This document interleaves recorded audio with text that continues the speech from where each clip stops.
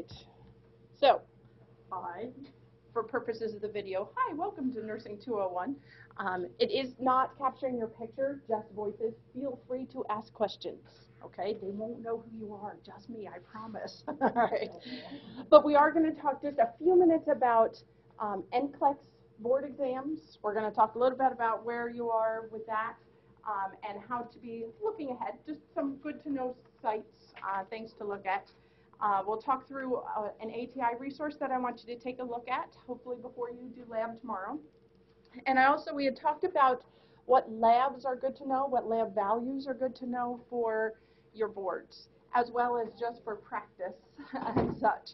So we'll talk about those pieces, all right? So just so you know, we're having voice recording, all right? So don't let it surprise you. You will see video. I have video of this board, which will likely be my unfortunate face flashing in front for a couple minutes as well, but we'll put that up there. Okay, so the first thing that I think is good to know, NCSBN is the National Council State Board of Nursing.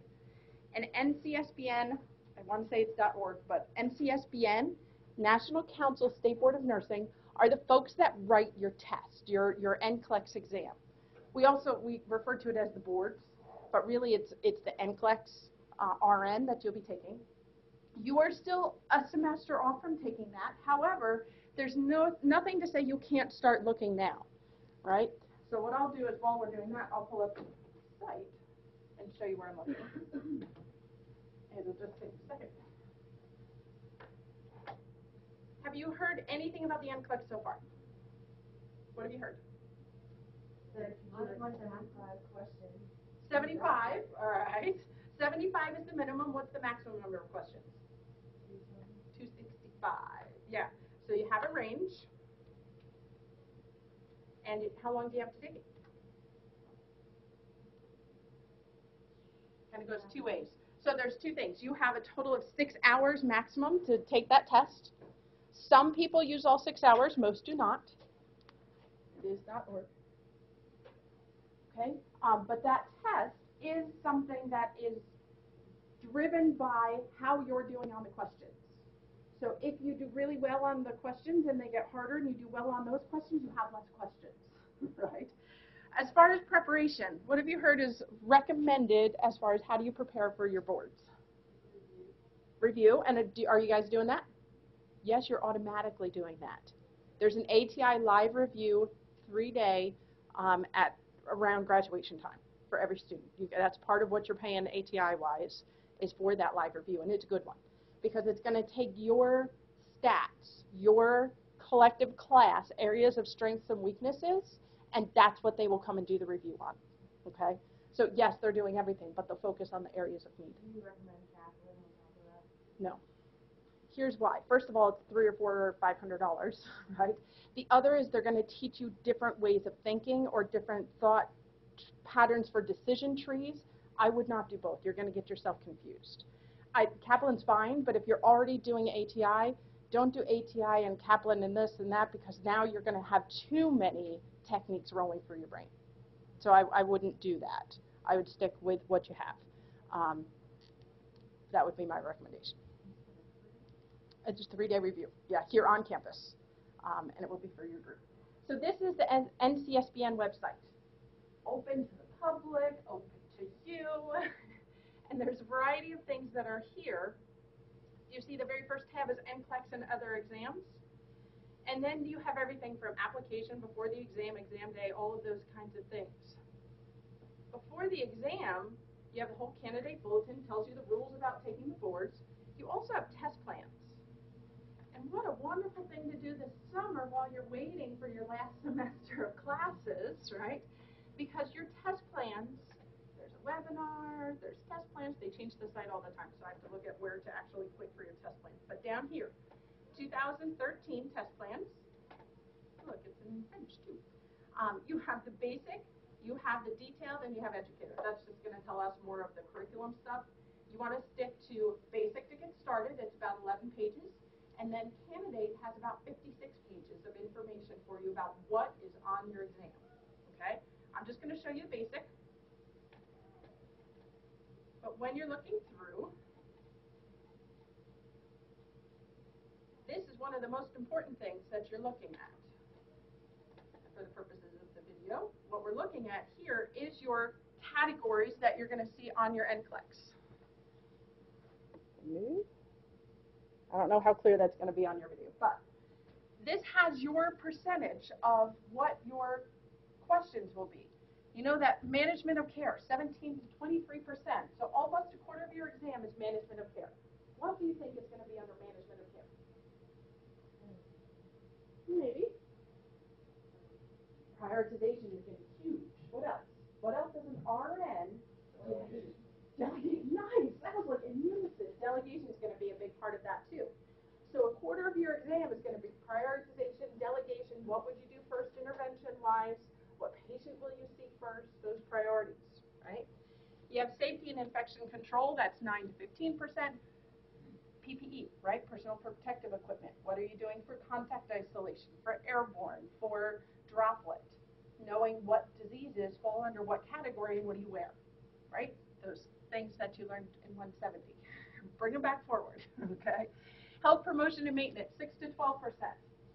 That's where a lot of the OB and PEDS content falls. Think about it.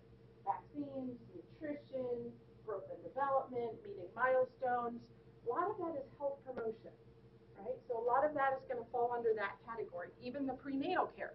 It's really health promotion. It's not care of sick, right? It's care of healthy. So that's where a lot of that content will lie. Psychosocial integrity is 6 to 12%. What's that one? Psych. And a lot of therapeutic communication, right? What do you say? What is the best response? I really like those questions.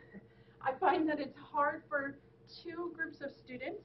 It's hard for the logical thinkers, because they might not go with the touchy-feely, what are you supposed to say, right? Of course you would give them the facts. Well, the facts are a little harsh sometimes, so we have to soften it, right?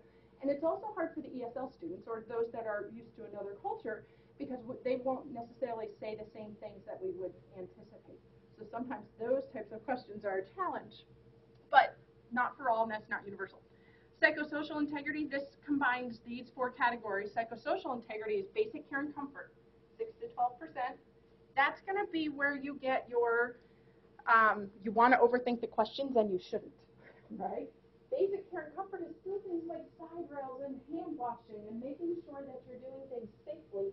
Even though you want to fix their cardiac arrhythmia, it might be that they need to sit up to breathe easier, right? So don't always go to the worst case scenario. This is what I would do because you've just read into the question, right? So basic care and comfort, 6 to 12%.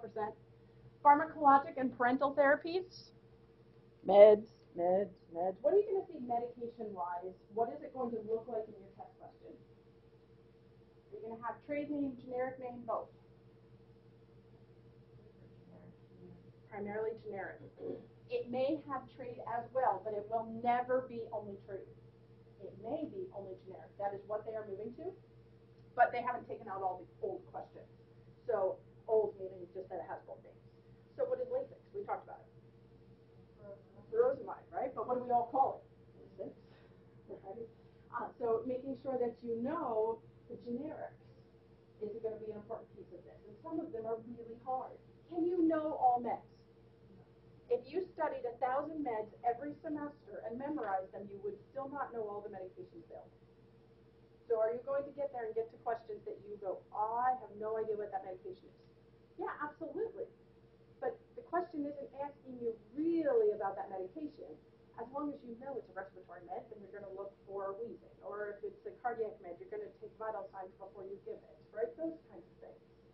So you're going to look for those categories that help you remember. The suffix of the meds is the important part, right? On a lot of those meds for the generic, it has olols for your beta blockers. It has zols for any of your antifungals, things like that. So you want to be remembering it that way. But the meds truly aren't med-specific because there are more than 50,000 medications available. What about stuff on the clock? Can you have them? No, there are a lot of them. Absolutely. The estimation is that more than I know, not just for med-wise, but select all that apply. I'll talk you through another part of this. Pearson is Pearson View, UE is the group that does your exam. You can go look at the tutorial that you will see when you sit down on exam day at any point. And I would recommend you do that. You have to have our firewalls prevent me from showing you that, but you can do it at your home computer. But Pearson VUE, I'll write it, Pearson, and it's VUE, and really you can just Google it, but you're looking for the NCLEX tutorial. And that Pearson VUE talks you through the types of questions you will see. You will see hotspots where you have to click on the diagram. You will see exhibits where you click and there are additional pages of information, charts or tables. You will have those. You will have drag and drop, where you have questions that you need to put things in order of priority. And so you have all of those, and you can try those questions on Pearson VUE so you won't be surprised day of. Probably 10%, if not more, are going to be alternative style questions, meaning not one answer to a multiple choice question. Well, I have a question about prioritization. I usually get jammed up because I'm thinking I'm literally doing like 3 things at once. Yep. I don't like that. Like I struggle with answering those questions because I'm like, well, I'm really doing all 3 of those things at one time. What would one person do first?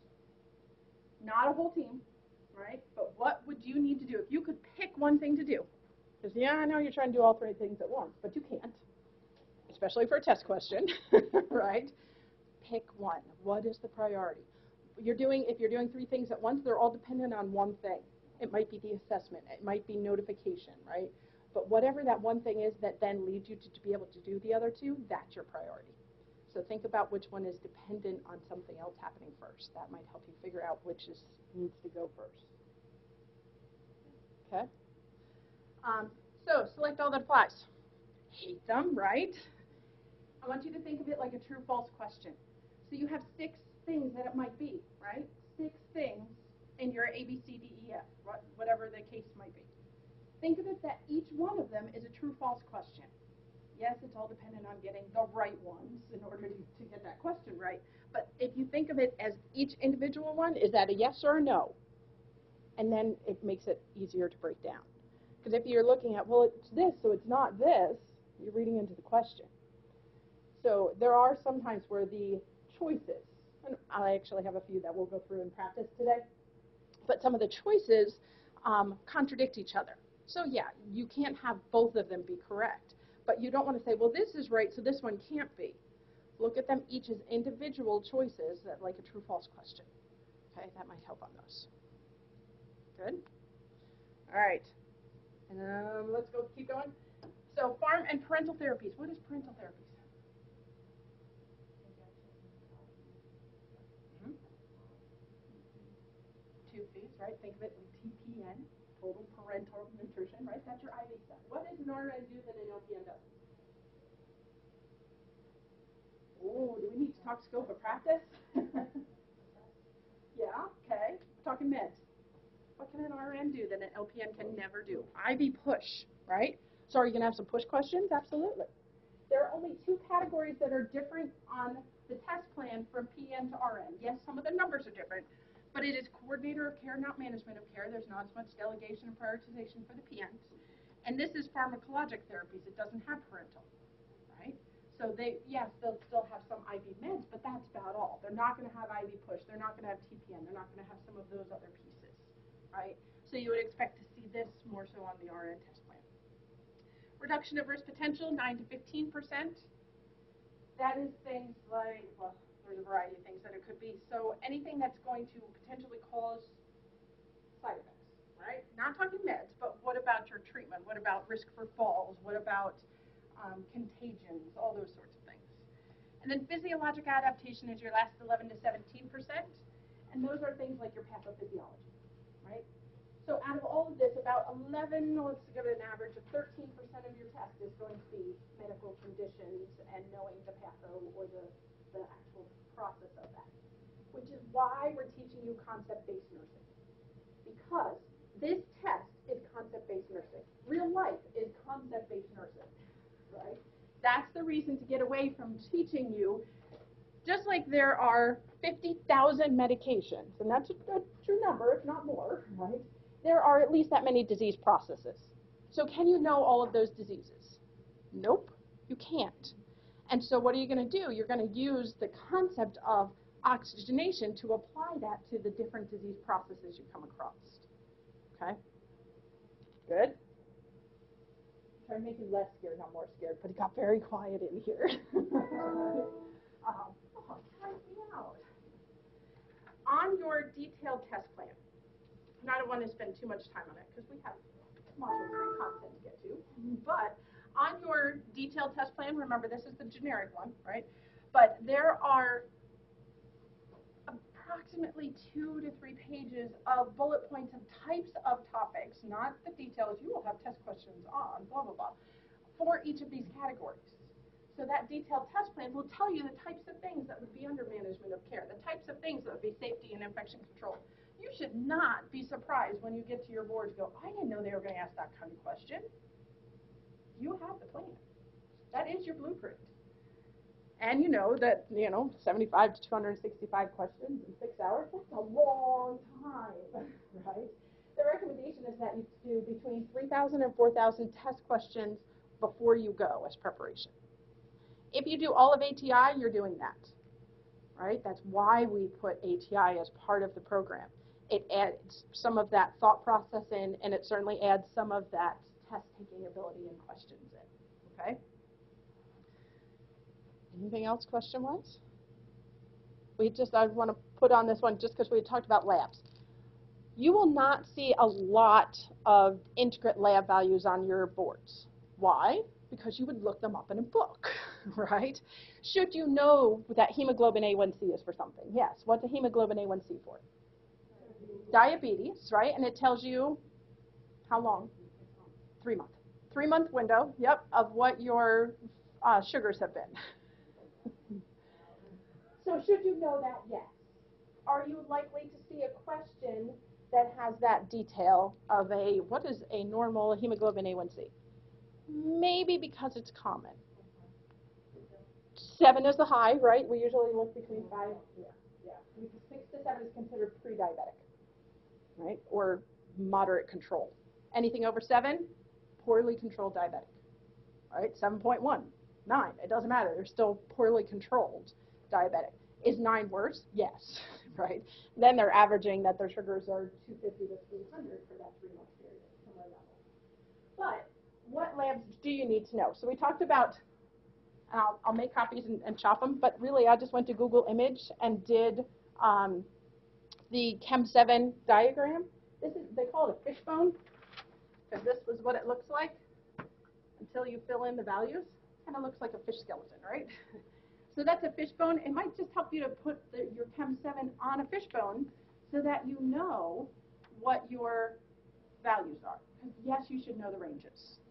All right, so this one is always the same setup. And you will see some doctors still use this on a chart.